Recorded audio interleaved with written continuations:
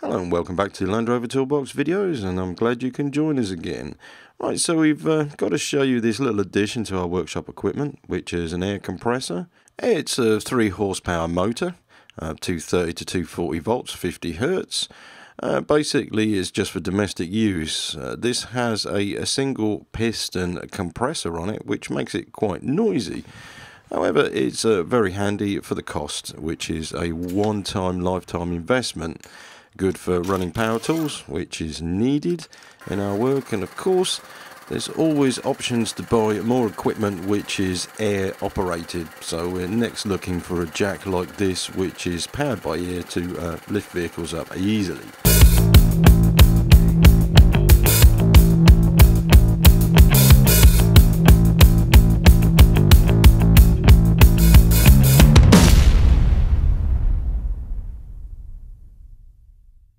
Okay, so this video we're going to show you how to check for a rumbly wheel bearing.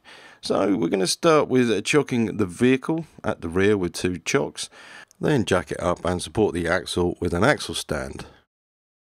Basically, I've shown you how to check for wheel bearing play, and this one we're looking for wheel bearing rumbling if you're suspicious that your bearing is rumbling. What happens with a Land Rover, because you have a live axle at the front, it's quite difficult to spin the wheel enough to listen for sound. So what we're going to do is actually remove the wheel first of all. I'm using an air gun here. Obviously it's slightly different if you're going to use just a wheel brace. However, we're going to get to the driven hub first, and we're going to remove that. So first of all, if you don't know, pop the cap off and then take the circlip off. And underneath the circlip you have a couple of shims which you need to remove and save. Next is to remove these bolts which hold the drive flange on. Hopefully you won't have much problem removing the bolts, and then it's a matter of removing the drive flange. These bearings have been in for roughly 6 months now. They're from Bearmark. I'm just going to push out the pad just slightly so it's not binding the disc up. Now we can spin the wheel bearing freely and listen for rumbling noise. Basically, doing it this way, it's not enough. We're going to have to fit the wheel on temporarily. So if we pop on the wheel and screw on a couple of wheel nuts to retain the wheel, this way we can spin the wheel much faster and listen for a rumble. 2 nuts is sufficient to hold the wheel on. You don't have to torque them up or anything like that, obviously. So I'll just quickly whiz these up with the air gun.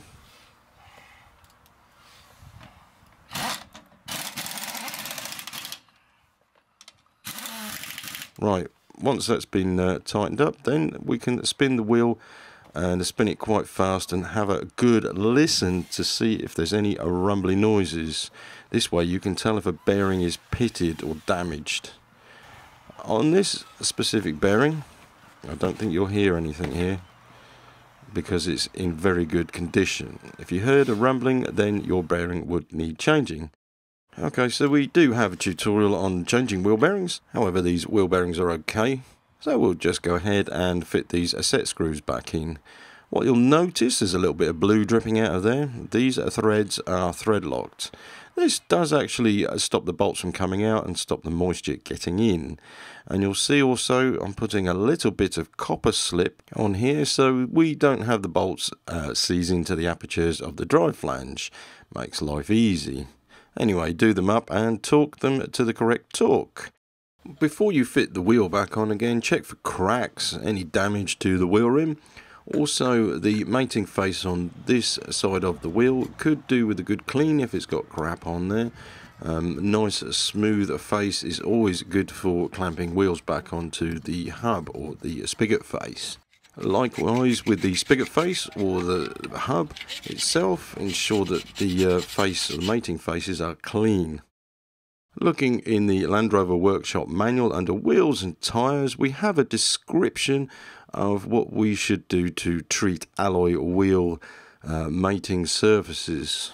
Land Rover state that ensure the retaining studs and the nuts are clean, basically clean the rust off, and the alloy wheels, lightly coat wheel mounting spigot face with a suitable anti-seizure compound to minimise the possibility of adhesion between wheel and spigot face, and then fit the wheel back on without damaging the stud threads. Do not apply oil to the thread of the stud. Okay, so basically that's cleaning the threads of the stud up. Okay, that's all of the studs, all 5 of them. Make sure there's no rust or debris on the threads at all. Use a wire brush, alright, like so. Now that's the easy bit. Next bit, use some copper slip and not too much of it. This is an anti-seizure compound. So it's just a matter of putting a thin layer on the spigot face, okay, or the mounting surface, where the wheel will come in contact with the steel. To be honest with you, I'm not happy with putting lubricant on the mating faces. As you can see in the workshop where I'm at, it's a heavy goods vehicle repair workshop, we have our own practice. What we have here is a mating surface, very much the same as what you would with your Land Rover. It would be the same thing where the wheels are bolted onto. This is a rear hub of a DAF unit, okay, like so, you can see it. Over here we have the wheels which fit onto the hub.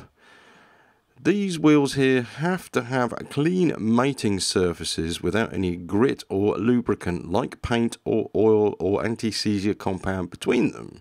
You can see the rear wheel alloy wheel nuts here lay on the floor next to the worn out brake pads that are now being changed. Wheel mounting on heavy goods vehicles or any type of vehicles, procedures need to be followed to the letter, especially when it comes to torquing figures and routines for torquing wheel nuts, lest they come off. This is either old or new wheels, and you can see the grotty wheels here have to be treated in the same fashion.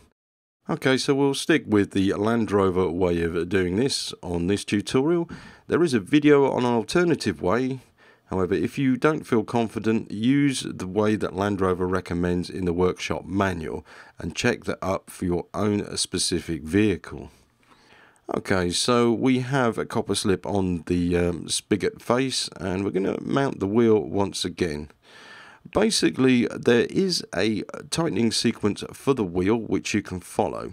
Land Rover recommend, first of all, putting the nuts on and winding at least 3 threads before you use this sequence here, which is like a pentagram star.